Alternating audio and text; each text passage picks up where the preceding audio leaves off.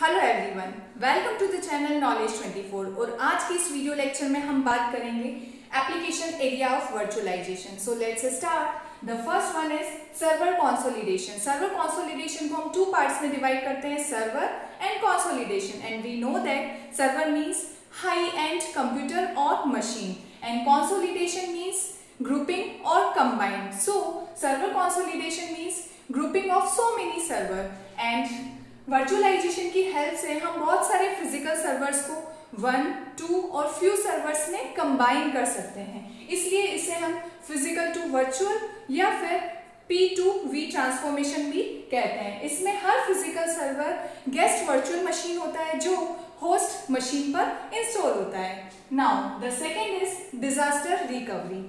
In computer science, disaster recovery means computing environment में जब भी कोई फेलियर आता है तो उसे रिकवर करना। Failure like unavailability of data, network failure, power failure, accidental deletion of data etcetera. So virtualisation की हेल्प से हम फिजिकल प्रोडक्शन सर्वर को एक hot stand by environment provide करते हैं, जैसे कि किसी भी गेम में एक्स्ट्रा प्लेयर का रोल होता है। सो ट्रेडिशनली रिकवरी के लिए backup and restore concept use होता था, जो कि लाइव एनवायरनमेंट में बहुत ही कॉस्टली और टाइम कंज्यूमिंग होता था। बट अब वर्चुअलाइजेशन की हेल्प से हम फिजिकल प्रोडक्शन सर्वर के ओवर वर्कलोड को मल्टीपल वर्चुअल मशीन में लाइवली शिफ्ट किया जाता है, जिससे कि बिग फिजिकल सर्वर के वर्कलोड को कम किया जा सकता है। So this is the disaster recovery.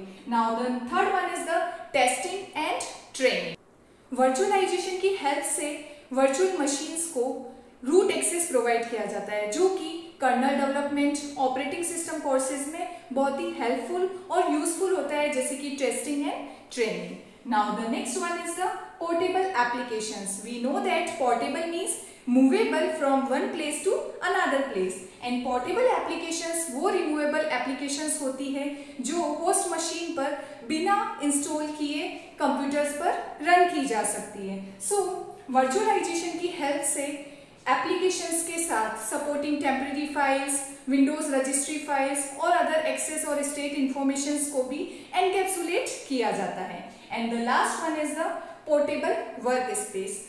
And portable work space means किसी भी ऑर्गेनाइजेशंस में मूवेबल डिवाइस को यूज किया जाता है, like iPad, laptop, USB memory sticks etcetera. सो इनकी हेल्प से किसी भी लोकेशन पर बैठकर without installation of any software repeatedly we can use the softwares and we can work on them. So this is the portable workspace and it can be done by the virtualization. So these are the basic and broad application area of virtualization. Otherwise there are so many application area of virtualization, because virtualization is very broad topic and very useful and widely used every field. Thank you.